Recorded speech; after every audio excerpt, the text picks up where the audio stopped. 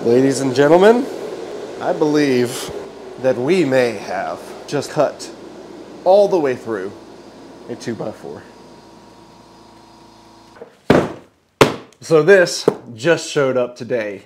This is the xTool 40-watt module. I'm gonna try to get this video out as soon as possible, just so that we can all see what this thing is really made of. It wasn't long ago that we were all using 5-watt diode lasers, and 40 watts is 8 times the amount of power. But let's see if that has 8 times as much punch. So let's start off by getting inside this box and seeing what we have.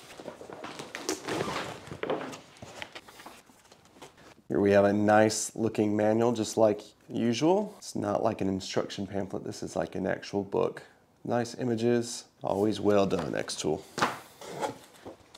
So here we have the 40-watt module. Beefier, stronger rail that we'll need to replace on the current machine. And also, it looks like we will be replacing the motherboard. Toolkit, and there it is. It does have some weight to it. 1 pound, 15.6 ounces, 896 grams. A new power supply, tools, wire snippers, zip ties, some lube. So one thing that we'll have to do is actually convert a standard Pro model, either the 5-watt, 10-watt, 20-watt, into the 40-watt capable machine. So it looks like we have a few parts that we need to replace. I don't think I'm going to cover all of that in this video, but I may have a video in the description where you can follow a step-by-step to see what you have to do to put this thing together to get it ready. All right. I have included all the new upgrades on this machine, and these are the old pieces here, the old rail, the old control board, and some pieces for the limit switches. Let's get to what we're here for. We want to see what this thing can cut. And now, I know a lot of you would be interested to see what this laser can do with the stock air assist, the little air pump. But I'm going to recommend that if you are really into cutting thick materials, you should probably check out my recommendation. I use an 8-gallon California Air, which is a very nice, quiet air compressor. And I run that through my entire shop for everything. And that allows me to achieve 40 PSI here at the cutting nozzle. And from my test, I have seen really big improvements using that much air pressure. I would recommend checking the links that I have in the description below and putting together your own high pressure air assist kit. And I'll have all the fittings and everything that you need there to make it happen. So they have moved the air assist line here up to the top of the laser module, and it's integrated. I really like that. It looks really nice. I'm gonna put in, this is an on-off valve, so I can put that right through the top. And it is a pressure fit. If I need to release it, I just push down and then you can lift out. And I'm gonna plug my supply line into the back side of that. We are pressurized. And you can even turn it to get just a little bit of air. So if I was doing like an engraving, you want a little bit of air coming out of your nozzle. Keep your lens clean. But if you're cutting, full pressure. One more thing I need to set up is some fume extraction. Now xTool does also sell a enclosure with a fume extractor. But here I have a fume extractor that I just use for different machines in my shop. And I'm just gonna have this kind of in the area, pulling the smoke out and through a window. One thing I'm noticing here is we do need to change the laser light offset. Fire the laser, there it goes. I need to measure the distance from that laser beam to the laser light offset. 21 millimeters, but in Lightburn, you'll just go to device settings and then you can see enable pointer offset. So we're gonna get rid of the -16 on the X, and now it is a -21. And that offset it to where that laser pointer would be my starting point. 1/4 inch birch, and this is just the cheap stuff that you can get at Home Depot.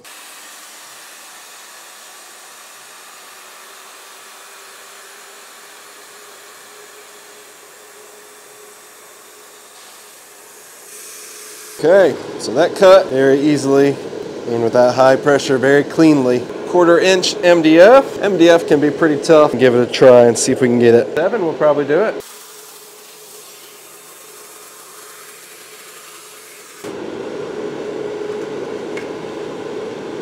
Yep, straight through. Now let's go up to a thicker material. What do we got next?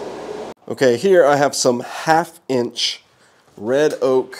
Okay, so let's put this under the laser.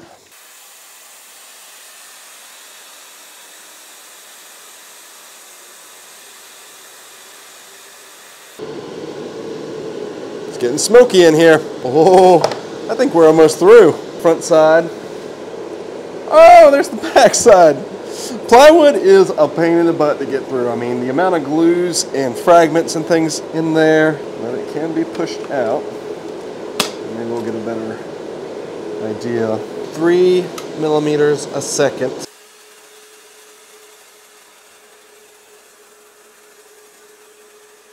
That did it. I saw it drop down already. That's what I like to see. Boop, boop, boop, boop. 3 millimeters a second, 1/2 inch oak, red oak plywood, cut through in one pass. All right, here we have some 3/4 inch oak plywood. Know this thing can cut it. I've done it before with the 20 watt. And here is a sped up clip of when I was testing the 20 watt laser. This took 3 passes at 1 millimeter a second to cut all the way through the red oak. So let's see how the 40 watt compares.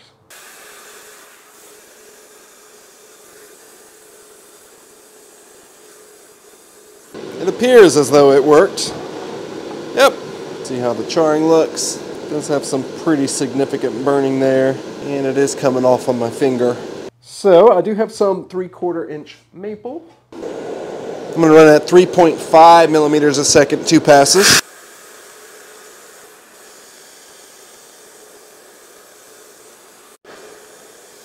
Woohoo, that's beautiful when it drops down like that.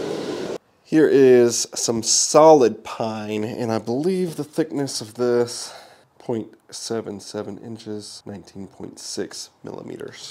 Theory is solid wood will cut much easier than plywood because we don't have to compete with all the glue. Solid wood, you just have to compete with like the knots in the wood. And I think it can do it at 5 millimeters a second.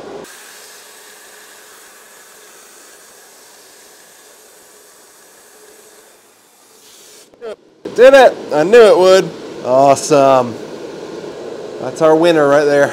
Probably not recommended, but here is some 2-inch thick XPS foam, 15 millimeters a second.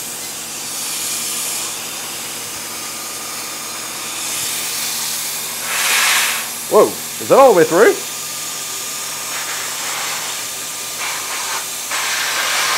Oh my God. All right. And again, I don't know the toxicity of burning foam. I don't recommend it. All right, now for the real test. I'm sure everyone can recognize this. This is a 2x4 piece of material here. I believe these are made out of Douglas fir, or sometimes they call it whitewood. It is a type of pine, but it's not like as dense as a real pine tree. I think they have increased the amount of travel on the Z-axis, which is really nice. You can see how high I've got this thing now.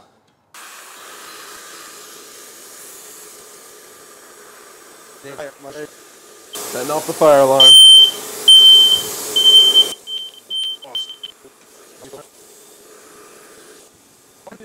Let's just keep going. I think we can get through.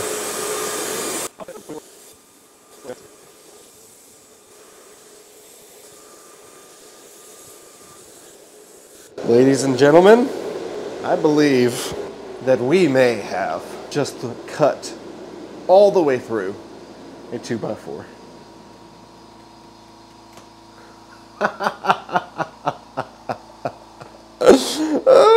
What?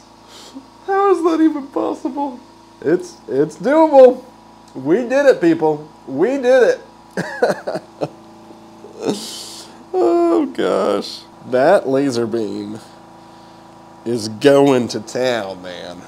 I want to try again, but here's what I want to do this time. And we're going to get it as low as we can.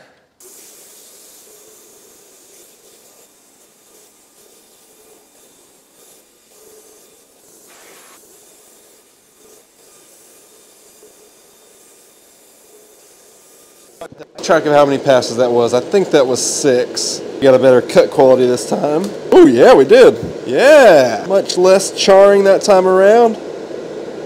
That's actually a usable piece of wood right there. Can you cut a 2x4 with a laser? Why, yes. Yes, you can. All right, I am going to use the 40 watt to slice through this 2x4.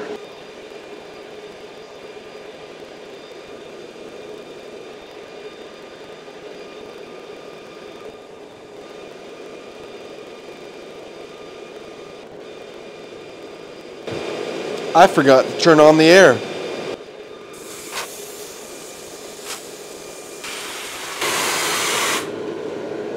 Can't believe I forgot to turn on the air. That would have been way faster. It's actually a pretty good cut. Especially for not having the air assist on the whole time. I thought it'd be way dirtier. Okay, since I ran that without the air assist, I am concerned that I could have made the limbs dirty. A little bit of clouding in there. Cotton swab with a little bit of alcohol on it. And I'm just gonna try to wipe that. I'll use the opposite side to dry it off. Oh yeah, much better. Yep, we are good to go. That's very easy to clean, especially with the magnetic shroud that comes right off. Very nice, I like that. Okay, we're gonna run this test again. 40 watt diode laser versus 2x4.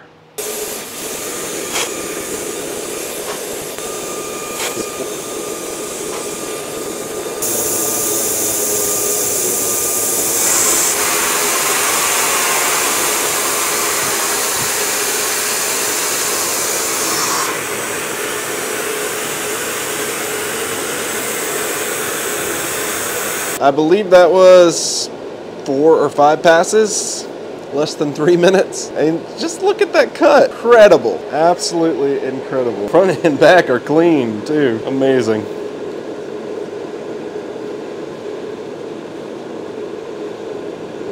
Inch and a half, 38 millimeters. Incredible. I feel like that's the mic drop right there. I don't know how to beat that. Okay, if my memory serves me correctly, the last or the thickest metal we could cut through with the 20 watt was 0.007 inches thick or 0.17 millimeters. And that is the cut there. It was not very pretty, but we were able to get one out. We might have had to help it a little bit. Oh yeah. That was good, and that was 3 millimeters a second. Cut. Check it out. Nice clean hole. Very nice edges. No slag on the back. Let's see how thick we can get on this thing. It's a little bit thicker. This is 0.012 or 3 millimeters.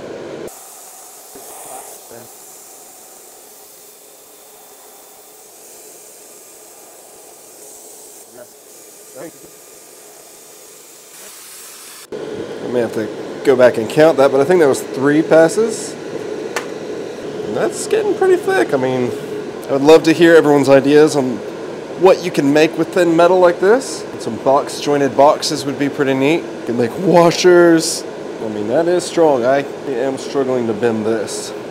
Do we have anything thicker? This 22 gauge steel. I have another idea. What if I drew a super tiny circle, put it on like 10 passes? So here's what I'm saying over here. So I've drawn this tiny circle. I've assigned a new color to it. It will do this first. It's gonna go really slow, and it's gonna do 3 passes before give it a shot and see if that penetrates the metal.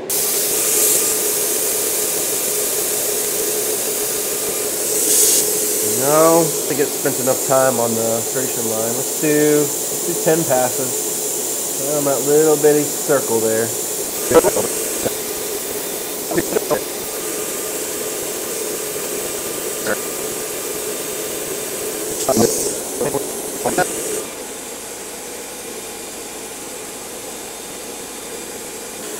think I'm ready to throw in the towel. Let's take a look at it though. It does look like when I lowered it down, my lines got out of alignment. They're getting some discoloring backside, and I'm looking up close. I don't think we got any actual penetration. I have it set to 100 passes at 0.5 millimeters a second on that tiny little circle.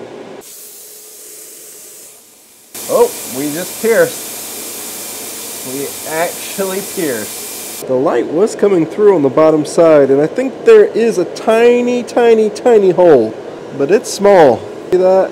Right there, I think is a spot where it was coming through. Just can't get it to run slow enough. Oh well. Now, I have one more idea that I think will really get us through much thicker stills, and it's adding oxygen as an accelerant to the heat. Basically turning this into a tiny plasma table. So I have my oxygen, I can put my air line onto this right here. I can release